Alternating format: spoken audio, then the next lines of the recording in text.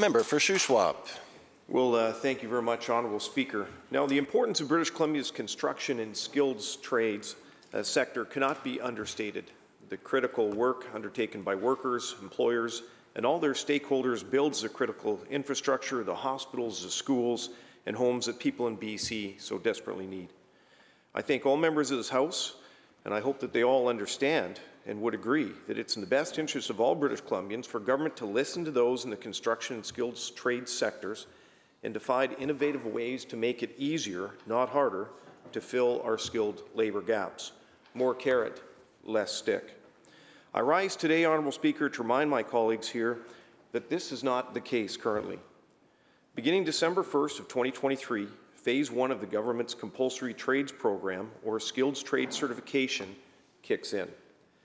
Phase 1 includes a variety of regulations imposed on employers and employees in the construction and skilled trade sectors, including introducing a prescribed supervisor ratio of 2 apprentices per 1 journeyman for the following 10 trades: construction electrician, industrial electrician, power line technician, refrigeration and air conditioning mechanic, gas fitter A and B, steam fitter, pipe fitter, heavy duty equipment technician, sheet metal worker, automotive service technician, and auto body and collision technician.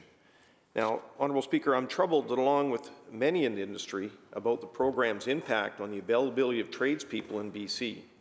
The policy, which sets new conditions and regulations, is going to have a negative and unintended consequence on industries that are vital to our economy and society. Those aspiring to work in the trades from rural and smaller communities may have to leave their communities to access training seats or apprenticeships, if they're indeed even available, Honourable Speaker. I'm hearing from constituents in Salmon Arm and contractors from around the province that are raising alarm bells as there appear not to be enough journey persons in the province to meet the requirements for the government's new ratio.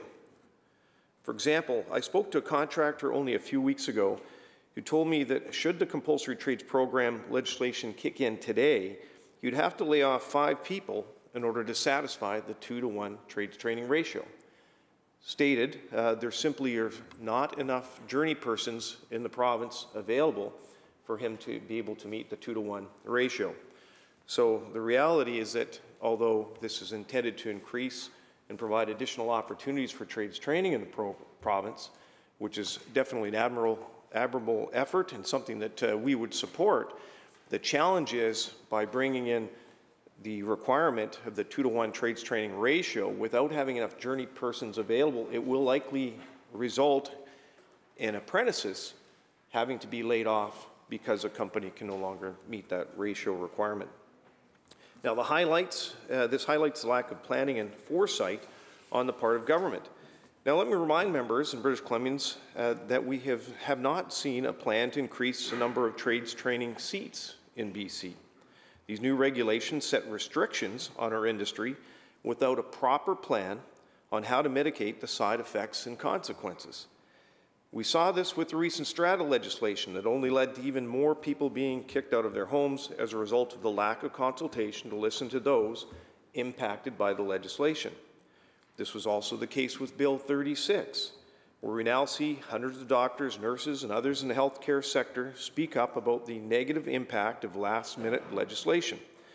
Honourable Speaker, the list goes on, but the point that I'm trying to make is that this trend needs to stop. We need more time to properly scrutinize and debate important legislation so that we can actually fix problems instead of making them worse. It's unbelievable that during a time we're facing a housing supply crisis, the very people who have the skills to build those homes are facing yet more red tape and barriers. This could impact worker availability, which would also potentially create further issues for a government that already struggles to deliver projects on time and on budget. There's already a massive backlog in the sector as we face a shortage of electricians and of heating, air conditioning tradespersons, where we have projects that are put on hold until there's people available.